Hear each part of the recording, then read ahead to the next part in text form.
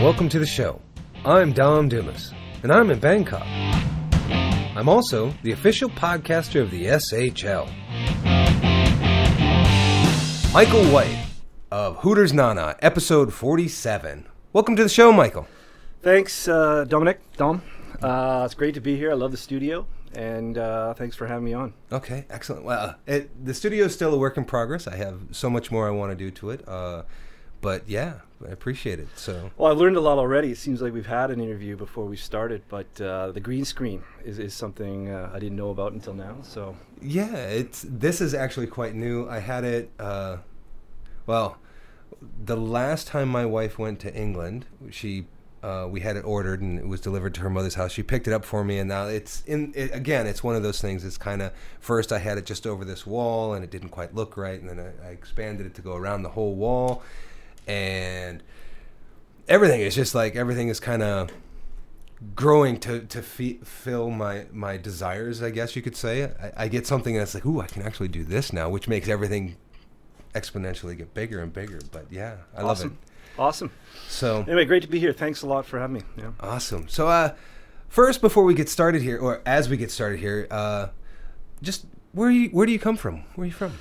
I'm Canadian. Oh no. Born in Victoria, okay, which is Vancouver Island, and born and raised. Went to school, went to university there, and then I basically got the hell out of there. Victoria is well known for the newlywed and the nearly dead. Okay. And one thing, I guess, I've been in Thailand for 15 years now, okay, quite a long time, and I've got to know a lot of my good friends are obviously other Canadians, but one thing I've come to realize is Victoria is a very different part of Canada. There's no place like it. Some may argue on the East Coast, where I haven't been, but we kind of have a micro culture, and I know that when I go back there. But one thing, being with the guys, a lot of guys are from Ontario, Toronto, Alberta. I'd never even been to a Tim Hortons, okay, before in my life, and this is what I'm saying. I have my own theory about people from islands, that they're sort of cut off from the mainstream. And but yeah, I came from Victoria, and I've been in Thailand basically since 2002. Okay. Was there something between leaving? There's lots. Yeah, I'm actually adventurous, eccentric, a bit of a world traveler. I didn't even start my university degree until I was 23. Okay. So, and then it was a bit of a rush to do it. But I've traveled the world, essentially. I did a year in Australia. I did a year with a backpack in South America. Okay. I've done Europe. Obviously, Asia is a different chapter. But and I was also a tree planter. And it was a big job in Canada. I was putting trees in the ground for basically every summer for 6 years, between high school, university, and living a somewhat of a charmed bohemian life. Okay.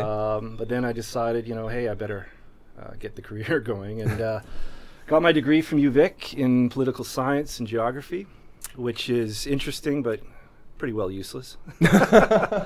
No, joking aside, and it was interesting. I actually, one of my studies was Asian geography. Okay. I was always interested in geography, world maps, cultures, people. And at the end of the term, they just said, hey, we'll give you some cash if you go to China. I said, well, hang on, okay, and it wasn't a lot of money, but back then, money is money. A couple $1,000s goes a long way. Well, wait, Canadian dollars or American dollars? Canadian dollars. Oh, I'm sorry. Anyway, so I actually, politics aside, I ended up in Taiwan. Okay. So I left, I guess it was 2002 early, and I did six months in Taiwan. Head down, I was learning Chinese, Mandarin, Pinyin. My Mandarin was actually quite good. But I hit a wall. I realized, with all due respect, I have a lot of Chinese friends, but it was not for me, culturally. And I was looking at sort of my future, sort of a young man's crisis. What am I doing here? And I had a good friend, Rob Kennedy, who a lot of the guys know.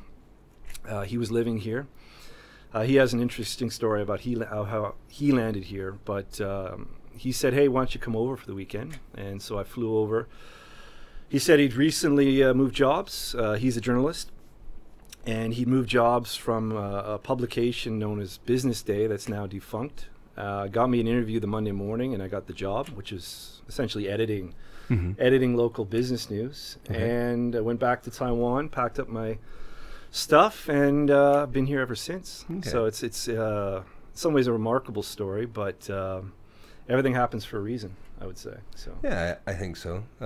Your story sounds kind of similar to DJ's, actually. Okay. He was in Vietnam, and he came here for the weekend because somebody said you should go at least visit Thailand, and he fell in love with it. Yeah. Went back home and then came back to Thailand. So yeah, I'd been here. I was lucky. The year I did in Australia, I have actually family scattered all over the world, which is another sort of push for me to be outside of Canada. I've got a brother in Hong Kong. I had my mom's brother was in Hong Kong for 40 years, and on the tail end of the Australia trip, we hit Phuket. I met with them, and as an 18-year-old in, what year was it, 1994, I was... You were 18 in 94. God, I feel old all of a sudden. Jeez. Dude. Well, it's all relative, I guess, Dom. But I was bright-eyed and bushy-tailed and saw an interesting side of, obviously, Thailand, and decided I liked it. I came back with my brother in 2000 on his stag party, and you can imagine how that went. Yeah, I've heard lots of stories. Was it in Phuket? It was. Okay. It was in I've heard Phuket, lots of stories. and not as crazy as Pattaya, but I've heard. And this was the year 2000, and I would argue, again, I was younger. I was, as I say, the whole world's a little bit different when you're that age, but it was a pretty wild time, I would say, 2000. And then I moved here 2 years later. I was in Asia again, and as I said, why not try Thailand? My uncle had a few connections here that I tried to follow up on, but I started as a journalist, and then I've had a wide variety of experiences and careers basically since then. So. Okay. So what is it you do now? If you can talk about it, I don't know if you can or not. So. Well, I don't work for the FBI or CSIS, so no. I'm in the software business, essentially big data. We have a combination of hardware and software technologies. We do tracking systems, counting systems, even facial recognition, gender identification. Wow. So you might actually work with the FBI, or you never know. But people who know me sure as hell know I wouldn't qualify there. But I've a software business right now. I run Southeast Asia or Asia Pacific, but mostly focused in Southeast Asia. Okay. Retail is our main focus, and retail is quite big here, partly because there's no parks. You ask a local what they're going to do on the weekend, typically they go to the mall. Yeah, absolutely. And then when you tell them, like, I just recently went to Khao Yai, and they're like, oh yeah, okay. Or we went whale watching one day, and they're like, where? What? That's whale watching. Where's that? Is that outside? No, that was in but it was in the Bay of Thailand, so it was awesome. Yeah, I've got some great video. I still have to edit that out. So, but, yeah. So I've been doing that 5 years. Before that, though, we had an interesting run. Back to the journalism. It was basically editing. I moved from Business Day to Deutsche Press, which was in the Bangkok Post building, and that was an interesting gig because we were essentially editing all the Asian stories. So we had stringers in every country, and they were sending us the news stories. DPA, you'll find them in the Bangkok Post. It's the German press, and it's the English division. So we had 3 people on the desk. 2 were German speaking, and their job was way more intense than mine because they had to translate everything. And I wouldn't say I just hit spell check, but a lot of what I did was spell check, grammar check, done.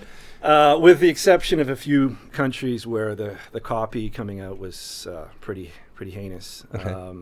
So I did that during a very interesting time. That was right during the Iraq War, which was 2000 and let me get it right, 2003. Okay. So there was a lot going on, and we were doing a lot of features, and I liked it, and I would like to say I could have done more, as far as my, with a political science degree, it's all you do in universities, you write. So I was fairly good, and that's why I think I did okay at that job. Was I can write, but I was restless. You know, I was sitting behind a computer screen. You know, I'm more of a centric people guy, and so I got into essentially sales. I met another Canadian, Scott Crosby, who was doing a telecom business, and he said he needed a guy to work with them, and the business model was quite interesting. We were essentially sourcing passive infrastructure. So if you know what runs your cell phone is a base station, the big towers. Right. All the equipment that goes on there, the towers themselves, the antennas, the transmission, the cable, we were sourcing out of Asia, and for the first time we were entrepreneurs in selling it to a lot of the big Western companies. So companies like Ericsson, Alcatel, Vodafone, which is our big blue whale. You know, traditionally they'd all made their own equipment. Telecom in the 80s, 90s was high tech, you know, a lot of, and it was all made, you know, in-house back. But like everything else, everything started to be made in China or made in Asia, and we were sort of pioneers in doing that. So we had a very good run for about 5 years, 2005 till 10. We were basically set up in Thailand. We were sourcing some of the equipment out of Thailand, like towers. Steel is very good here. Okay. And then a lot of the other equipment was coming out of Beijing. Okay. And we had some good clients. Scott was a telecom guy, so he had a lot of the network already, and I was supporting him. But we got onto Vodafone, and you know, Vodafone New Zealand became our biggest client. Vodafone Kenya, which was Safaricom, and so it was a very interesting job. And I was very lucky. I got to travel what I call a lot of the fourth world. You know, a lot of the fourth world. Okay.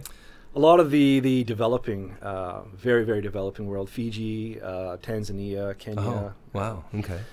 South Africa, and yeah, we had a very good run doing that. I was traveling probably more than half the time, you know, and I was living in Thailand. I mean, how great was that? Yeah.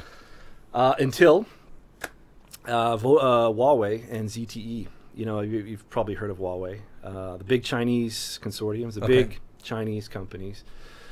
They started rising, and their business model was simple. You know, free financing for 10 years. We got the government backing us. We'll send 100 guys, you know, into your country and try to compete with that.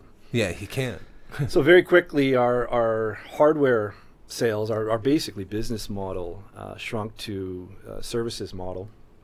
And I was faced with essentially relocating to another country. And by that time, my bachelor days were still in effect, but I'd met what at the time was my future wife, Yui, and so relocating wasn't an attractive option.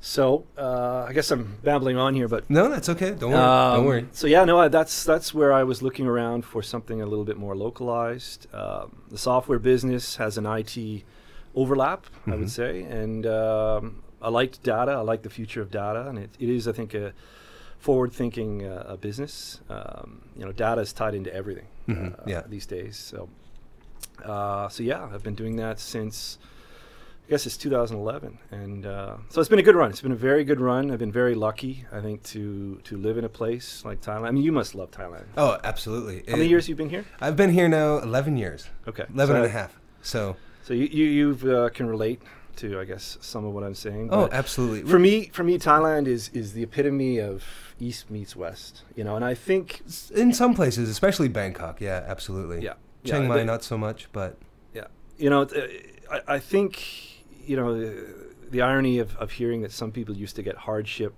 postings, you know, in a place like Thailand, where it's just paradise. Yeah.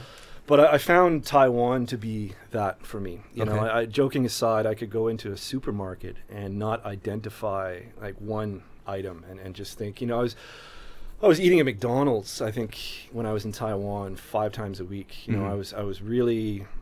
So you didn't take to the local food?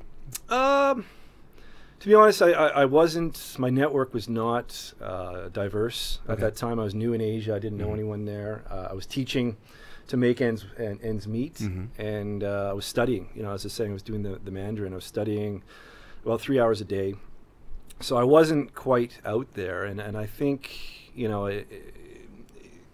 I found it a hardship for me, you know, to be there.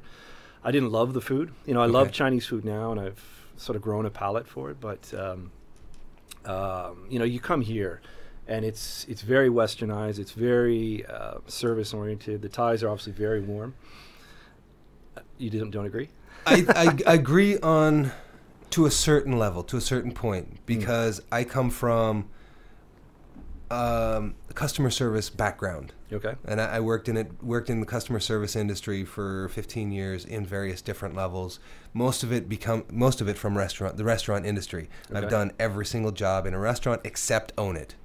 Okay. Okay. And yeah, the service with a smile is absolutely there, but if there's something they don't want to do, they'll say okay, and that'll be the last you hear of it. Do you know what I mean? Now, don't get me wrong. It's come just in the short amount of time I've been in Thailand. I've seen huge changes in the service industry itself. Like, I can remember I'd been in Thailand for maybe 6 months, and I was looking for a pair of bootlaces. Yeah. Just a pair of bootlaces. And this is like one of my favorite stories, but at the time, I was so furious. Yeah. And I went to MBK because they have so many shops and shoe shops and everything. And it was like, oh, I need laces. And, well, first I'd walk into one of the shops, and they would look at me. They'd be all happy, and they'd say hello. And I was like, yes, I'm looking for laces for my boots. And their complete facial structure, facial structure, but their expression would completely change. From being happy to oh. And like, no, we don't have any. I said, okay, well, do you know where I can get some? And they'd be like, oh, over there. Yeah, let me go back. It's a warm service that they have here. You know, the service with a smile. You know, the high-end service is obviously very attractive for. You know, this is the one thing about Thailand that I've you know, as I said, I'm fairly well traveled. Mm-hmm. I've seen a lot of different cultures, and I've never been anywhere in the world where every other culture in the world is here, and they love it. They really are happy to be here. We're talking about everyone from Africans to Europeans to North Americans, South Americans, you name it, Australians. They like it here. It's got a good buzz. But on the service side, I agree with you. It has a lot to be desired. I mean, it's come a long way. Yeah. I mean, there's a few restaurants that I've been to, or a few stores that I've been to where the customer service has come leaps and bounds from what it was just 11 years ago. But but don't you find that it's a tropical phenomenon, with the exception, I would say, of maybe Hong Kong and Singapore, which are very different city-states in their own right. Where it's hotter in the world, I think you get a lot of trends that way, that people quite possibly. I mean, people are sleepy during the day. Yeah. You know, like I mean, outside of like visiting Canada, like in the winters and in the summers, and going once to Tijuana, Mexico, which may as well not be across the border. Yeah. I'd never actually been outside of the United States until I came to Thailand. Wow. Okay. So I always wanted to, I want to visit Japan. I haven't visited there yet, but I want to visit Japan. I'd never been to Singapore. I wanted to visit Cambodia. I'd wanted to visit Thailand. I wanted to visit countries in Europe.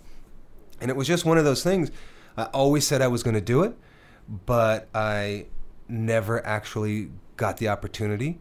I was in the Navy, and I was a bit of a troublemaker, so I spent a lot of time just going around in circles in the water and then coming back, and then I'd get in trouble for something stupid. And so I never really got to see other countries outside of that. So I would have thought the Navy would have taken you. I guess that's what I don't know about the Army or the military. But wouldn't you have? Yes, if you wouldn't have been a troublemaker like I was. I see. I went in under a program that is now defunct. They no longer have it because I've actually looked all this stuff up again. I went in under what's called the SAFE program, which is a submarine advanced electronics field. Yeah.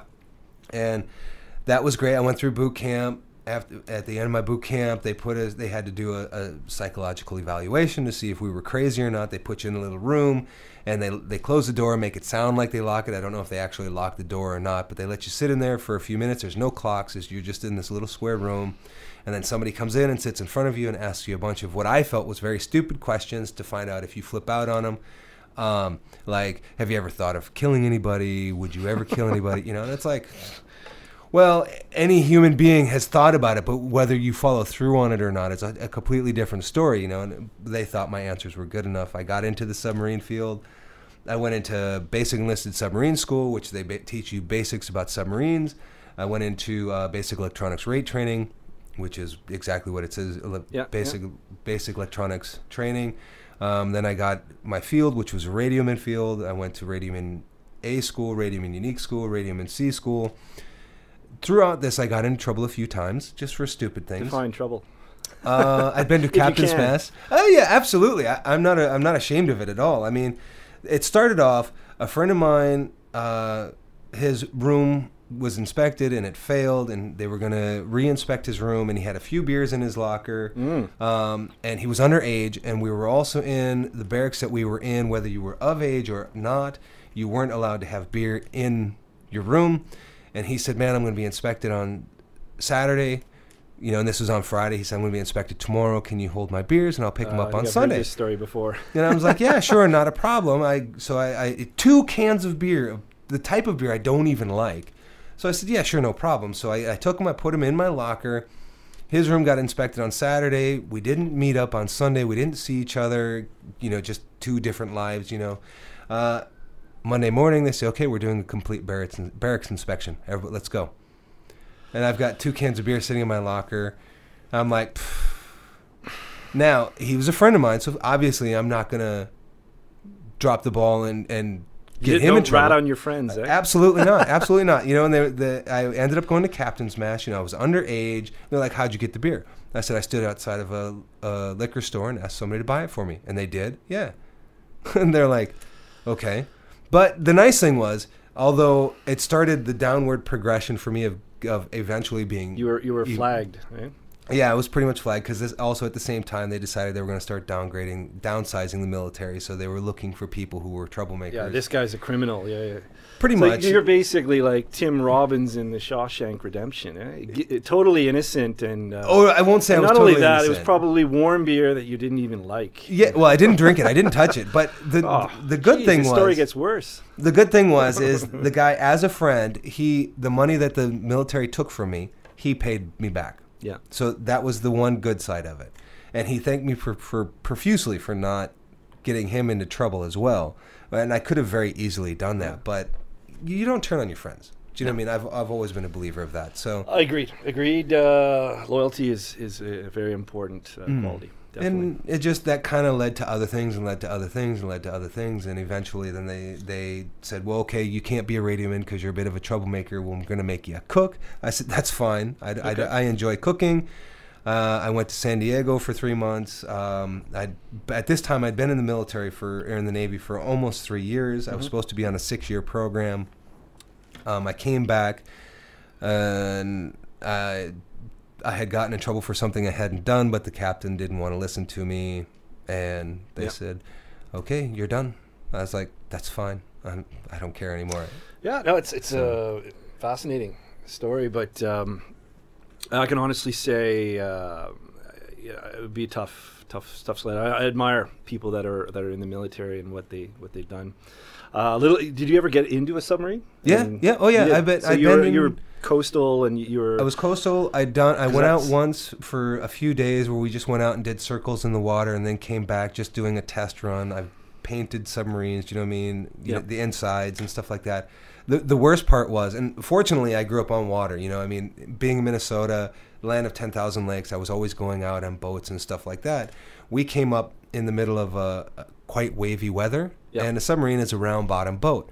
So you imagine the boats go like, they kind of have this big rocking motion, and they put all of they call them nubs, because non-useful bodies. Now they're not allowed to call them that anymore, but non-useful bodies. Yeah, nubs? Well, they call them nubs. Yeah, so they're not allowed to call them that anymore. That's a good one, yeah. So they brought them all onto the mess deck, and they have the big juice containers with what we call as bug juices, essentially high potent Kool-Aid, in these big tanks that you see everywhere. And we're up on in these big swells, and the boat's going from side to side, and you're watching these juice tanks just sloshing back, and half of the guys are sitting there going, and I'm sitting there going, can I get something to eat while I'm here?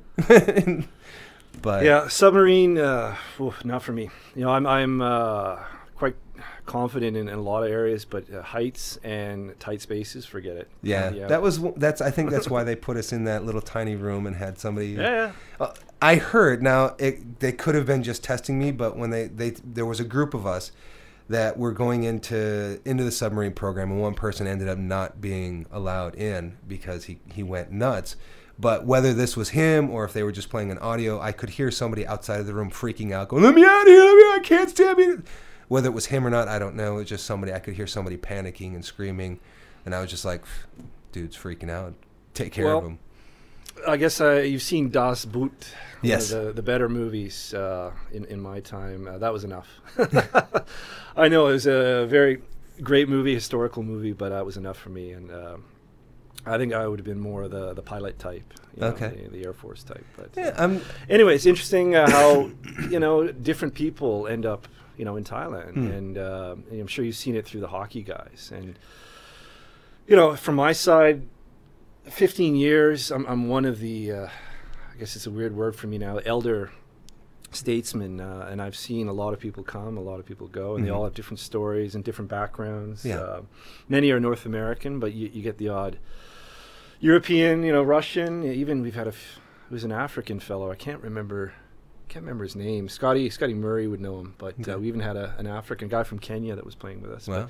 They're all coming from different backgrounds, different stories, and it's always interesting to know where people. Because that's the one thing about Thailand, and I still believe this very strongly today. Other than other markets in Asia or other expat communities, is people really engineer themselves to be here. It's less likely that they're posted here, and if they're posted here a long time, it's typically rare. A company will move them to somewhere else, etc. But so the point is, a lot of people want to be here, and it makes a very interesting, I would say, community, expat community of people. And my theory, my thing I've realized there's two benchmarks for people here, and I'll tell you one thing: Bangkok is a behemoth of a city. It's not for everyone, but some people have a difficult time to make it to 2 years. Okay, and then it's the 5-year mark. It's tough to leave after that. So those the two. Yeah.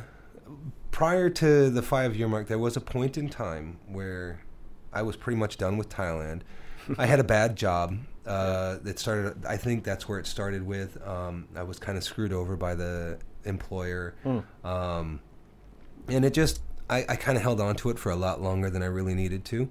But then one day I just woke up and was like, "That's crazy," And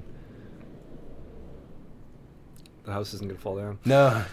But I think everyone's had stories. Everyone's had difficulties. Absolutely. It's Bangkok essentially is an assault on the senses. Sight, sound, taste, everything. It's like overload. Yeah. Well, it's like any major metropolitan city. I don't know if you had any of those where you're from. I mean, I very often used to go to Minneapolis, St. Paul. Yep. If it's not something that I grew up in the suburbs, don't get me wrong, but going into Minneapolis, St. Paul, it is a huge assault on the senses if you're not used to it. It's not quite what Bangkok is, but it is a major. They're both major metropolitan cities. Yep. But I also used to go to like Roseau, which yes, it is the county seat of its county. Yep. But their population is like 2,000 people. So it's like tiny. It's relative. And I as I say, Vancouver Island, Victoria is a couple 100,000 people. And coming to a place like this, it was just awesome. Yeah. Like when I think I was 26 when I moved here, which was a good age, I'll have to say. It was just overload, and it was exactly, I think, what I was looking for. I dived in the deep end, and I would say I'm still here. Yeah, probably. I love it. Probably, stayed a little bit too long, but no, I'm very. I have a wonderful wife, and as you know, I've got a young son now, and he's fantastic. So it's been a fascinating.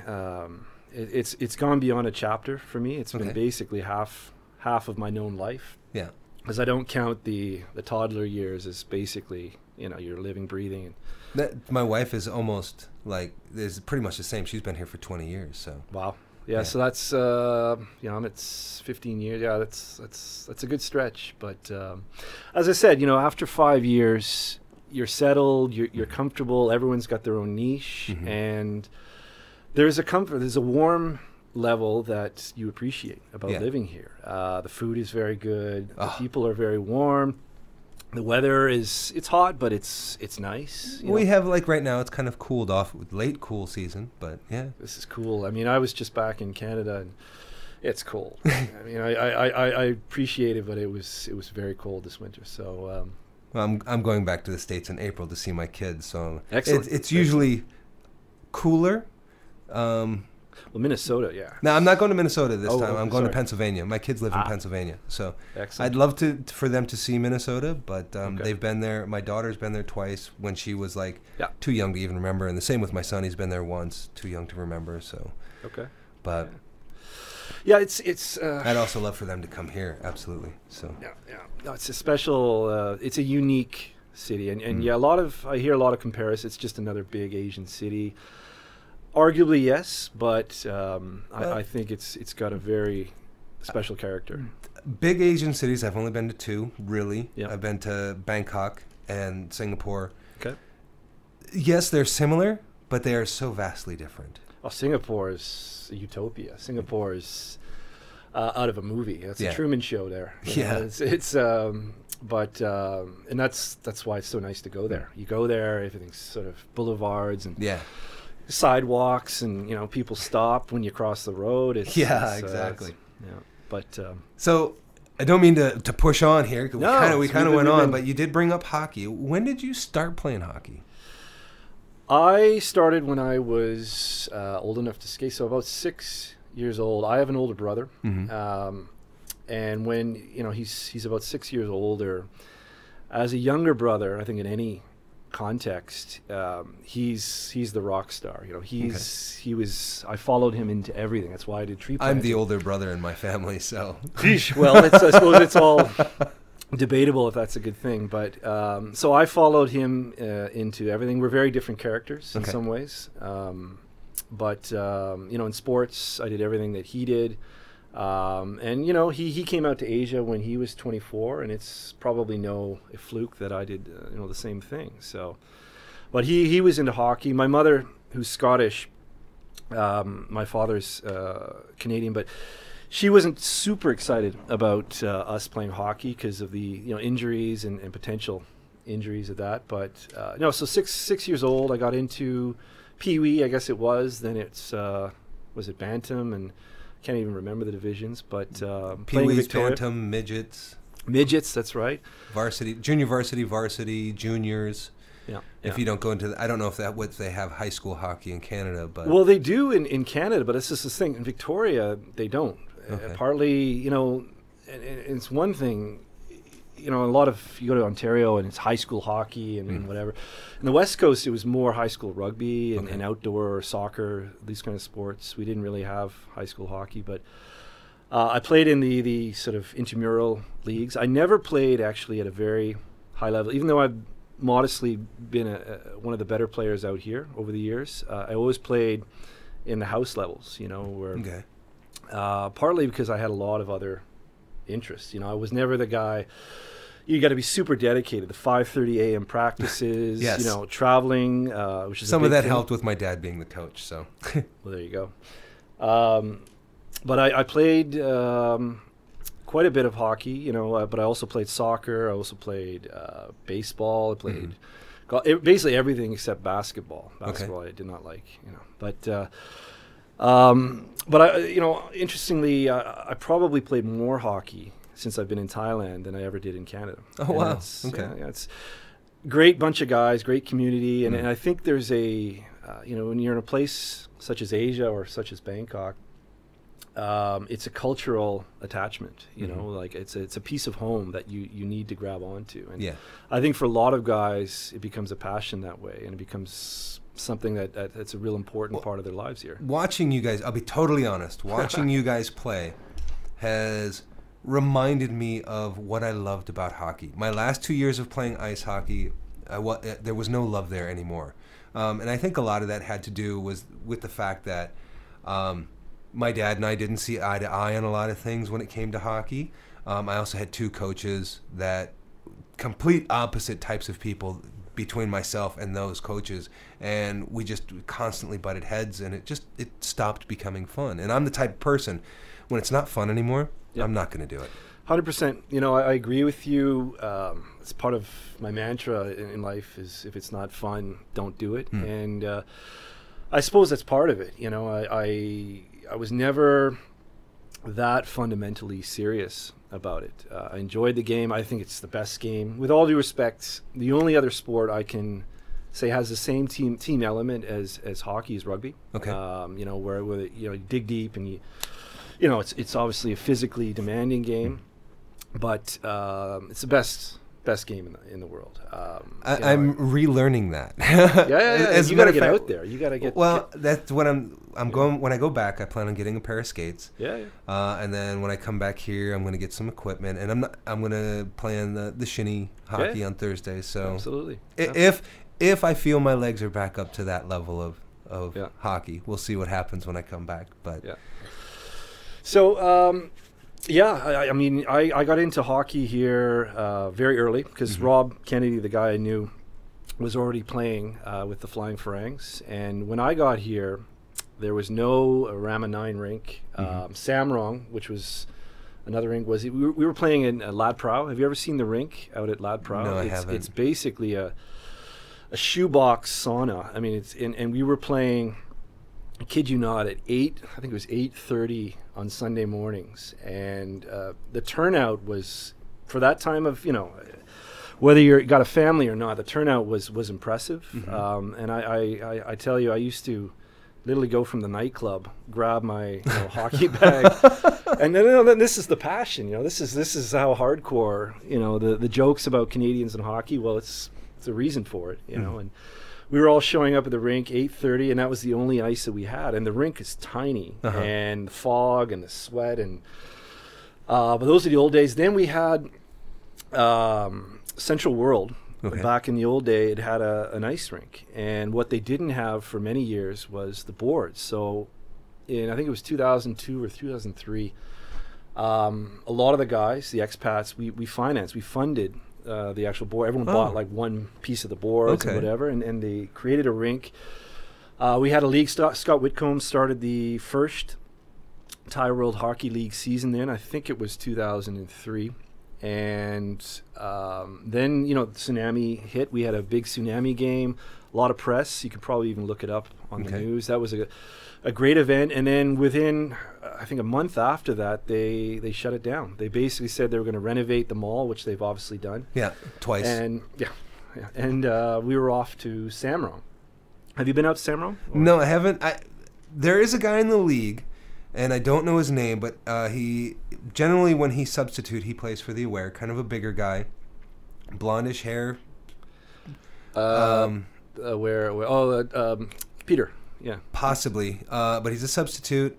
I think I worked with him at Elite a few times, and because I remember talking to somebody about hockey, and he looks very similar to this guy. Elite Training Institute, which was a language school that I believe they're still around. They just have moved locations. And he was like, yeah, you should come out. And I never did, obviously. But, yeah. Well, Samrong was a fascinating play. Have you ever been out to Samrong or Samut Prakan in that area? I've been to Megabang Na, but... It's the Flint, Michigan of Thailand. I mean, with all due respect, it's the industry area, and it's a little bit different than, say, Sukhumvit. And we got this... all of a sudden we're out there with our hockey sticks and our hockey bags. And they have an Olympic-sized rink out there. Okay. Still do? Yep. Okay. And the lighting's not good. It's sort of like, it's a bit dark, a bit dim. But we played out there for 6 years. We had 6 years of leagues. And this is with the Thai World Hockey League? Yeah. This Scott Whitcomb's league. Probably 6 years. And I always joke that I spent some of my peak years hanging out in Samrong after the games, hitting the 7-Elevens, but a great group of guys. And then that was probably the best stretch of hockey I've ever played. We would get the rink, Olympic-sized rink for 2 hours, a night, and you just skate. I've never been in such good shape as I was back then. But twice a week going out there, managing the traffic and everything, and then basically they developed a new rink in Rama 9, which is where we are now, and I think that was it's got to be almost 5 years ago, 2012.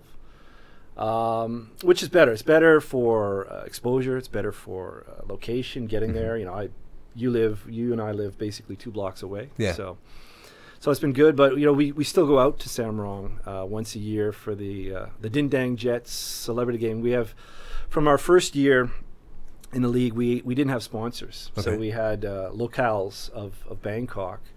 My team was the Dindang Jets. We had the Sukhumvit Stars. Let me think, what was the other one? And the Klong Toy Whalers. And that was Scotty Murray's team. And we still have an annual classic game. We go out to the old rink in Samrong, and it's a lot of fun for the guys. You definitely this year you'll come out, and you should do a show out there. But so it's been a lot of hockey, and it's been great, because a place like this, you need a piece of home. You need something for a lot of Europeans that's playing football. For a lot of, say, Aussies, New Zealanders, it's playing rugby. You need that piece of culture, and I think for Canadians, it's obviously hockey. If it's not on the ice, we even have ball hockey down at the British Club. Okay, in Siam. Yep, British Club, and they've actually got a court with boards and nets, so it's actually kind of an arena. Okay, even got a scoreboard up there. Cool. And, so I play down there as well. And for me, it's exercise, it's fun, but it's cultural, and it's special that way. Okay. Yeah. So how did you get involved with it? I mean, how did you get involved with like Scotty and Scott Wickham and Murray and the Thai World Hockey League and the Flying Frogs? Yeah, how did that happen? Back in the day, I was, as I was saying, going out twice a week. I was a captain of a team. I was introduced through Rob Kennedy, but Scotty Murray, who's been here, I think, probably 25 years now. He's like the godfather of hockey, and so he's tied into everything. And then Scotty Whitcomb came along and developed the league and made it into, it was quite special. It was quite fun for many years. And, as things evolve, I think it's good to have a new sheriff at times. Scotty's busy with his business and his family. And now we have the Siam Hockey League. And, honestly, I'm playing much less now, not because I'm just old, but being a family man and as time is everything right now for me. So, but and I'd say, why did I get so involved? It's the people. The people have been very good. They love the game, and it's a highlight of your week. I hate to say it. No, I can absolutely understand that. I mean, don't get me wrong. I love what I do for my job. I love podcasting, but just going out and spending that time with the rink, with you guys, talking to you, interviewing you guys after the game, I absolutely do love it. I mean, you can still see the passion in the hockey in those guys. So. Yeah, and Johnny Oduya, right? Johnny Oduya, this is a great chapter. They had a lockout in the National Hockey League. I guess it was 2013, and so Johnny, who's Swedish Kenyan, I think he was in touch with a few of the Swedish guys. All of a sudden was coming out to Thailand, and he was bringing his gear. I guess he'd done some research. We had a rink. So the guys said, hey, we've got an organization, we've got a group of guys, and not only that, we got a tournament coming up. Do you want to play? And awesome at it. He's like, yeah, awesome, cool. I'm in. So Johnny Oduya shows up. And I will never forget the night where we're out at Samrong, and there's like 30 of us guys, all like NHL guys here, and he's trying to do drills on the whiteboard. And what was, the point of Johnny found himself in a place where the game was so simplified again. He's been playing in North America. He's a stay-at-home defenseman. He's been working his way up through the ladder, and all of a sudden he comes here, this crazy part of the world, the tropics, and he's a rock star. He's an all-star. And so we had a couple nights with him, and we had him outside at Samrong 7-Eleven. He's kind of looking around like, what's going on here? But, he's slowly kind of warming up to, hey, this is kind of fun. You know, this is like back to the roots, you know, ground roots of why we're playing again. It's not about making the team. It's not about keeping my job. It's not about, you know, like worrying about anything. It's just fun all of a sudden. And he played in the tournament. This is the 2012 or is it 2013? Played in the tournament with us, the Flying Franks, on defense, and we put together our best team. I was one of the lines with a lot of the local guys, and you know, the funny part is we almost, you know, he was obviously a huge element on our team, and he was awesome out there, but we almost got knocked out in the preliminary round. We lost to the Beijing Ducks, I think it was. It was one of those remarkable fluke games where, you know, the shots were like 50-10, yet they won 3-2, and you know, after the game, Johnny's like, you know, that's hockey. This stuff happens, and we just got to win the next game, and we did.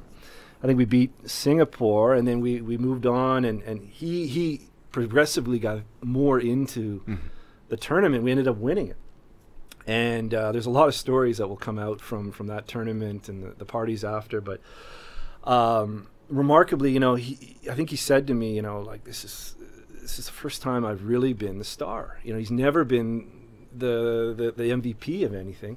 And I kid you not, he goes back to the Chicago Blackhawks and they win the Stanley Cup that year. I don't know if it's a fluke or whatever, but he won another cup 2 years later. They should have won another cup if it wasn't for a fluke goal off the LA Kings. I remember that series. I remember that series because I bet money on the Blackhawks to win that year, but they should have won 3 in a row. It's probably because you bet money on the Blackhawks, they lost. With my luck, yeah. That's the story of my life.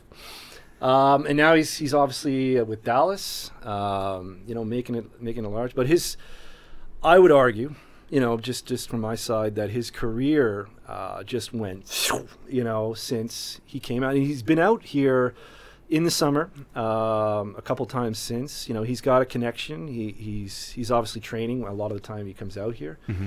But it was something special. In fact, I tried to lobby. A few of us tried to lobby when they won the cup. You know, they can take the cup for a day anywhere they want. Yeah. And a lot of guys obviously take it home. We tried to lobby him to bring it to Thailand. And I said, you know, I even contacted the CBC News and said, you know, if we can get him out here, you got to do a story. This is a great story. It's already a great story. Yeah. And it did make, you know, publication. It did make the news in North America. You know, Johnny Aduya in Thailand, you know, made a lot of the blogs. And I remember hearing a lot of his teammates when the Blackhawks, you know, sort of on the side said, "Dude, what were you doing out there? You know, like Thailand and whatever." And you know, no one had any idea. Oh, absolutely not. So it got a lot of good press for him, and I think, you know, now he's kind of an ambassador. You know, he comes out, he does clinics with the kids, and you know, they all love him. They all have the photos with him, and he's a great dude. But it was a great chapter, and you know, it got the publicity I think it deserved. That's awesome. Yeah. So, okay, do you play for like the Bangkok Ice Hockey League also? I did. You did? I got wooed through John. Okay. John Skachinowski. I did. I played with the Thais last year. I actually took a year or two off, being the honorable family man, from the Thai World Hockey League, partly to work issues and whatever. But then I started to play again with the Bangkok Hockey League, which is predominantly a Thai league. Yeah. And then they pepper and salt a few of us in as Westerners. And I think the idea is we do bring a different element. You know, we grew up not only playing the game, but watching the game, living and breathing the game. And a lot of the Thais, you know, I give them credit. They're phenomenal athletes. You know, they're so fit. They're actually built very well for the game. But I think the big difference is they haven't watched the game as much as we have. It's to be honest, I mean, even the Thai people I know, when I tell them I'm going to the rink to watch hockey on Sunday nights, they're going, "You're going to do what?" "Watch hockey." "There's no hockey in Thailand." Yeah. Yes, there is. Yeah, there is. Yeah. They've, you know, I've seen it in 15 years. Even some of the best Thai players, Tor and Mu and B, and you know, their development has been awesome. And I would say partly because they've been playing with you know, us Westerners. And the key with hockey and with a lot of sports, it's it's where to go and what to do where the puck isn't. You know, it's skating to where the puck will be, not to where the puck is. Yeah, and I think the Thais are very skilled. They're very talented with the puck, and one-on-one they can do circles around me, for example. But it's their play away from the puck that where they can improve by playing with us. So we've back to the Bangkok Hockey League. I played with them.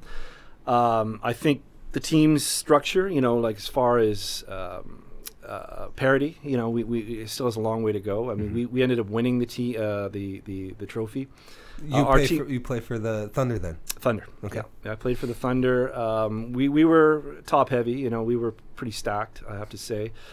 But you know, at the end of the day, I think it's just good that this league does exist. I think it's good that they have Westerners involved, and you know, they still run the show. It's their league, but we do bring a different element into the game. So it was fun, and I guess the league must be starting up again soon.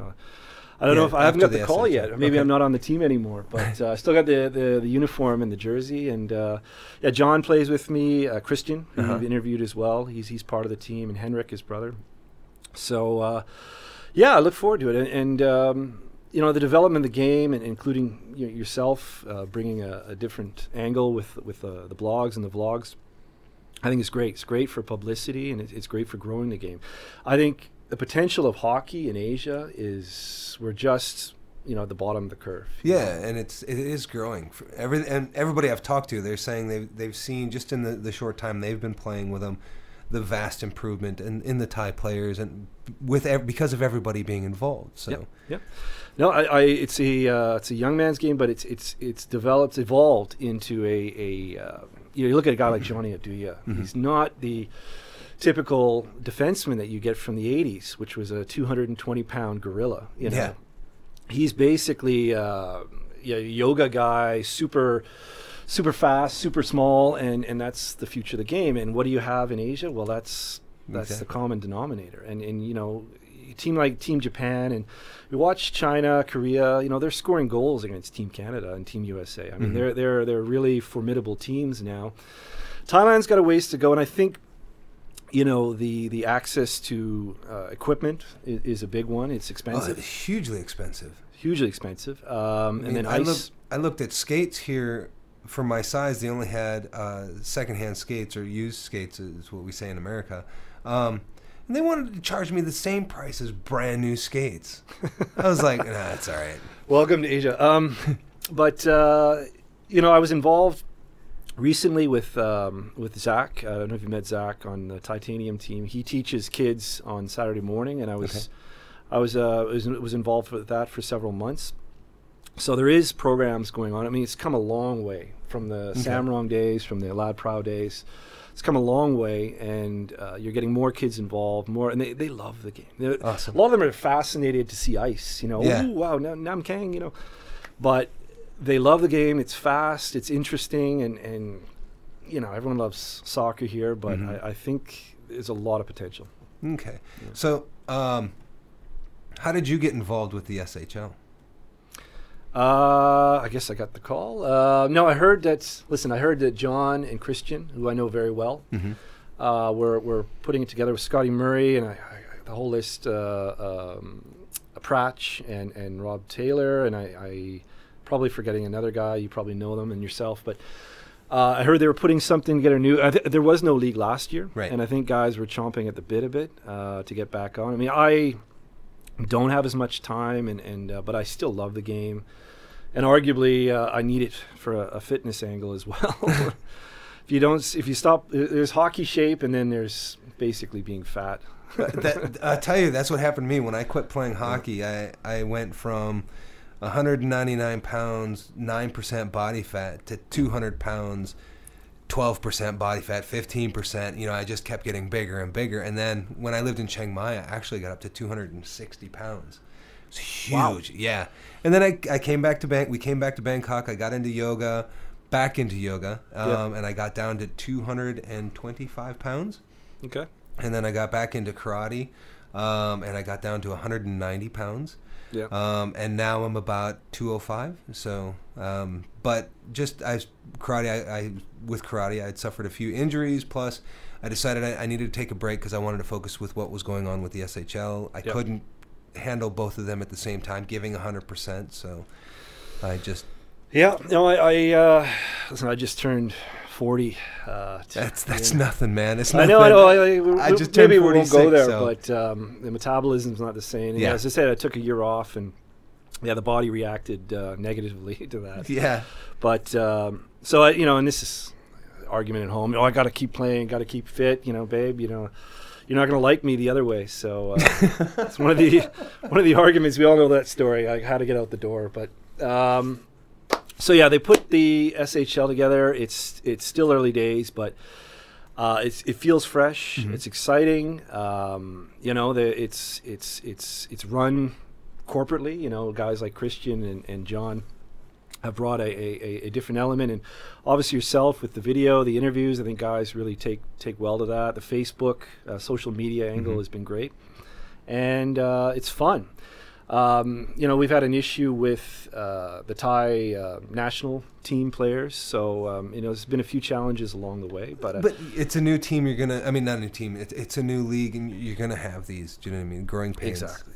Guys are gonna get hurt. Guys are gonna get sent away, or they're gonna go home, and it's part of event management. Yeah. Someone's always going to complain, but you just roll with it, and they've done a very good job, and it's refreshing. As I say, I've been here a long time. I've seen a lot of different guys, a lot of different leagues, not different leagues, but different years playing, and it feels fresh. And I give credit to Scott Whitcomb, who worked tirelessly for, I think it was over 10 years, putting that league together, keeping it going, putting up with the personalities, the complaints, and everything. And I think everyone learns from that.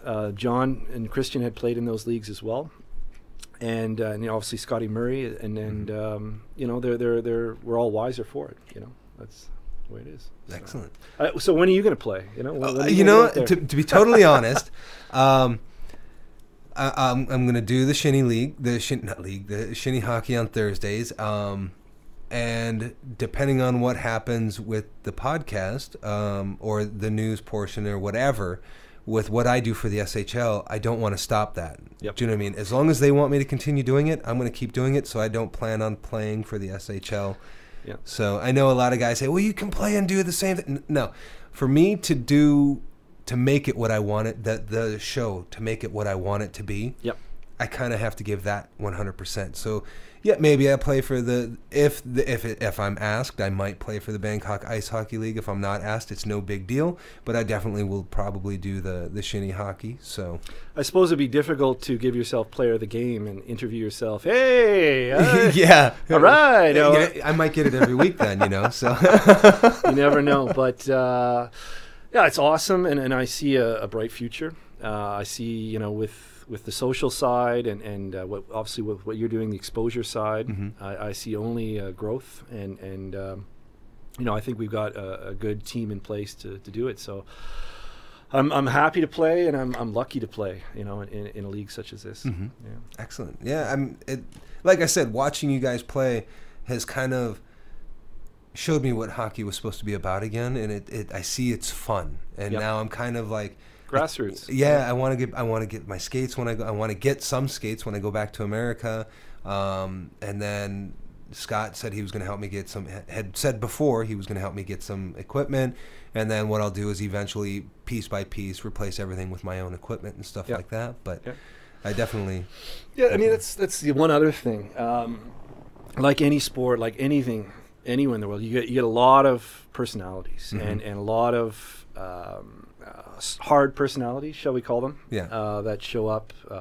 I think for anything in Thailand, A-types or whatever, and frankly, dickheads have come here. With all due respect, and they start playing that way, and they start playing as if they're in some parts of North America where that's not only acceptable, but that's just the way they play. And what happens here, and this is sort of the Thai touch, and I'd say importantly, what the Flying Farangs as an organization, a lot of the core guys does, has mellowed these people out very quickly because they realize, hey, there's no point in being a dickhead here. You know, like this is actually fun. This is actually done for the right reasons, and you know, mellow out, like have fun. You know, do it right, and you know, even the beers that we have for beverages, shall we say, after the ring, it's basically, you know, under the rink, you know, in a parking lot, you know, which John, I remember seeing Johnny there going, you know, he's used to the cocktail lounges and but he even said by the end, I like this, you know, you're drinking 30-baht Leos with cars whipping around and it's just chaos everywhere, and that is an important part of it. And I think I've even seen some guys recently who have mellowed out, you know, in their way, and yeah, I think it's a disarming element that we bring to it. So awesome. Okay, I'm going to have to call an end to the show. It's been awesome. One of the things I like to do at the end of every show is a thing called Always Remember, and that's basically to leave my listeners and my viewers with something positive. Could be anything. But another thing that I like to do when I have a guest, I forgot to tell you about this at the beginning, is I like to ask my guests to do an Always Remember. And like I said, it could be anything positive, you know, and it could be something related to hockey. It could be something related to living in Thailand or Bangkok. It could, you know, just something positive. So you just like always remember, and I forgot to warn you about this, but if you would prefer not to do that, I completely understand. One person has requested not to do that, and that one person is my wife. So that's how the declining has started. Denying to do that has started. So, but if you could do the Always Remember for my listeners, that would be awesome. Well, I'll just keep it simple. Always remember who your friends and family are. And, you know, I've been lucky to travel, to have lots of friends across different borders, different cultures. And, you know, if I throw a barbecue at my place, you know, you're going to get 50 people showing up. Not because, you know, I'm calling, but that's you know, I have a lot of different friends in different places. And, you know, it's very important to me. But always remember, you know, people who care. And you know, your family, it's everything to you. And you know, it's sort of feng shui. You know, what you give is what you get. And I believe in karma. And I'm not going to go all superstitious on you, but I think that's been part of a mantra for my life. And it's no fluke that I've ended up in a place that is a bit spiritual. You know, the Thais and Buddhism, and my wife's Buddhist. Yeah, I don't believe. I believe in that. So remember who's close to you, and yeah, be positive. Especially in we haven't gotten to politics, and you don't want to go there. No. I try to stay away from politics. We need it now more than ever. I would say we need it now more than ever in this world. Awesome. So. All right. Well, thanks a lot. Thanks for having me, Dom. I love what you do, and yeah. It's my pleasure. So, all right. Cheers. Thanks for the beer too. Awesome. No problem. Thanks a lot. Right. It's time for SHL News. So we've just finished off Week 9. In our first game at 8:30, we had Aware facing off against the Sukhumvit Spitfires. Aware were coming into this game on a 3-game losing streak. To get themselves back on the winning track, they need Yves Gaboreau to remain strong between the pipes. They also need Brendan Vick and Patrick Lumbeck to keep up their strong play, but they also need Devin Michael, Corey Day, and Darren Boodle to pick up their game by putting more quality shots on the net. Sukhumvit Spitfires were coming into this game on a 2-game winning streak, and it looks like they have found their substitute goalie in Lance Parker, whom has been really strong between the pipes. For them to continue building on this winning streak, they need their key players, Adrian Myers, Harrison Oostemel, and Donnie Kerfoot, to keep their game strong, and they also need Ernest Bauer, Scott Murray, Og Charanek, and David Bohr to start picking up their game and cycling the puck more. To start this game, Aware are still missing the Thai players from the Thai national team, as well as missing Corey and Yves, with Gaboreau replacing Yves between the pipes. Sukhumvit Spitfires are still missing Brad Wilson and Jason Kotzmeyer due to injuries, but they are also missing Garrett Howden this week. This game started out with play going back and forth between both ends of the rink, and Gabor and Lance both being walls in the nets. At the end of the first period, These two evenly matched teams were still 0-0, with Aware having 6 shots and the Sukhumvit Spitfires having 7. The first period also saw Aware doing an amazing job killing the holding penalty that Scott Whitcomb received. The second period saw the Sukhumvit Spitfires peppering Gabor with 11 shots, and Aware sending 6 shots at Lance. Gabor was given a delay of game penalty at 7:10 when he knocked the net off its spots. Again, Aware did a great job killing this penalty. The first goal of the game came with Brendan finding Darren and putting the puck past Lance with 50 seconds left in the period. At 16:10 of the third period, the Sukhumvit Spitfires answered back with a goal from Donnie, which was assisted by Dave McBurney. At 11:30, Aware take the lead again with a goal from Brendan Vick, which was assisted by Christian Olofsson. Things were looking done for the Sukhumvit Spitfires until there was 1 minute and 12 seconds left in the game when Top scored an unassisted goal, forcing a 3-on-3 4-minute overtime period. The Sukhumvit Spitfires pretty much controlled the play, spending most of the time in the Aware's end. At 2:41, Dougal Monk gets a pass from Donnie to get the game winner. The final score of the game was Aware 2 with 18 shots and the Sukhumvit Spitfires 3 with 28 shots. Dave McBurney was the Rolling Stone player of the game for his incredible defensive play as well as his assist to Donnie's game-tying goal. I have the Rolling Stone player of the game, Dave McBurney. Congratulations. Thanks a lot. Appreciate it. Great game. Overtime again, winning it against the Aware. I know, it just seems every time we play these guys, it comes down to the last couple of seconds, and a bit OT. We got down, good comeback by the squad. Our goalie played great, and all around, good win. Excellent. So now I got a non-hockey question for you. Who do you want for the Super Bowl? Well, I'm a big Hawk fan, so obviously they're not in it this year, but I'm going with the underdog. Go with Atlanta. I like Atlanta. I like their chances, and it's good to mix things up in that league, yeah? Excellent. Thanks a lot. Congratulations. Appreciate it. Our second game of the night at 9:30 was Sport Corner Titanium facing off against Hooters Nana. Sport Corner Titanium went into this game on a 4-game winning streak. To keep this going, Gabor needs to continue to keep his head in the game. Also, John Silky Mitz Shiknovsky will need to keep up his point streak by notching a point in every game, as well as solid play work from both Zach Garofalo and Mike Wilson.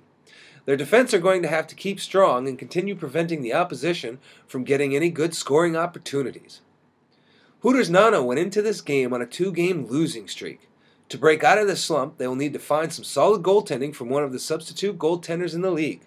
They will also need Paul Stoddart, Steven Sproul, Andy Brine, and Justin St. Denis to get back on track and getting some points, as well as Michael White to step up their game.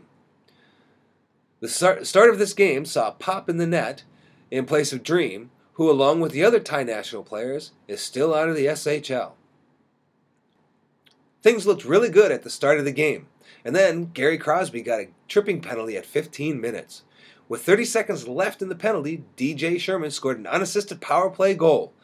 1 minute later, Ben Dolgan-Godnier slipped one past Pop, with the assist going to Joe Lamantia. The third and final goal of the period came with 2:30 left in the period by Zach Garofalo, which was assisted by Silky Mitz and Mike Wilson.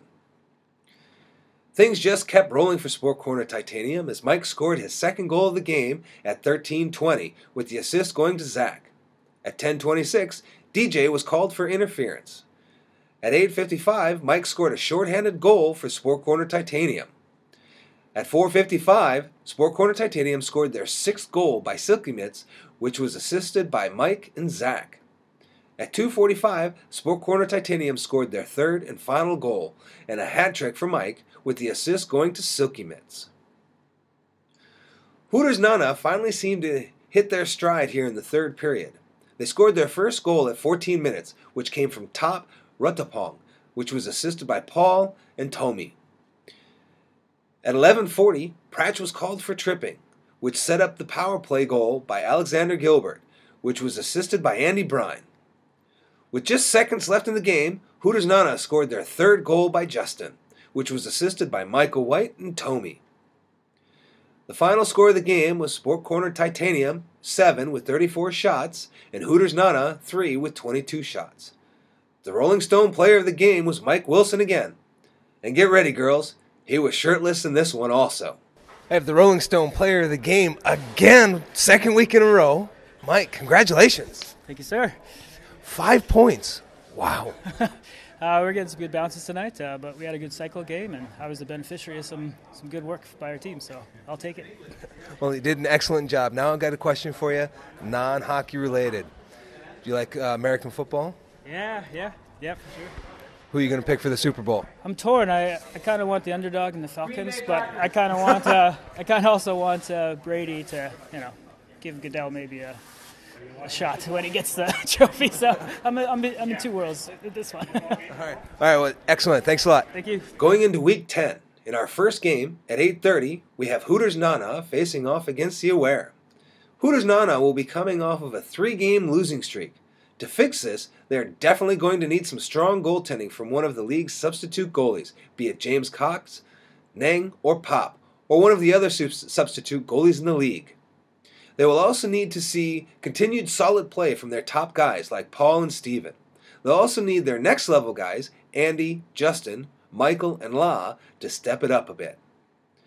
Aware will be coming into this game on a 4-game losing streak, with this past week being an overtime loss to the Sukhumvit Spitfires. To break this streak, Eves will need to remain strong between the pipes, as well as Brandon and Patrick to keep the strong gameplay as well. They'll also need to see their second-level guys, Devin, Darren, and Corey, to step it up a bit as well. In our second game at 9:30, we will have our top 2 teams, the Sukhumvit Spitfires, going head-to-head with Sport Corner Titanium. The Sukhumvit Spitfires are coming into this game on a 3-game winning streak. We just found out this week that the Spitfires will be without their goaltender, Jason Kotzmeyer, for the rest of the season due to a torn MCL. If their replacement netminder is Lance, he will need to keep up his amazing play in the net. The next thing they will need to do is to stop the likes of Silky Mitts, Mike Wilson, and Zach Garofolo. Lastly, they will need to see their top guys, Donnie, Adrian, and Harrison, to step it up, as well as their second-level guys, Ernesto, Scott, Obe, Dave McBurney, and David Bohr, to contribute as well. Sport Corner Titanium is on an amazing streak right now with winning their last 5 games. Silky Mitts is on a record run with getting points in every game so far this season to give him 26 points. For them, to win this, they will need to not look past the Spitfires and keep up their great teamwork on all fronts.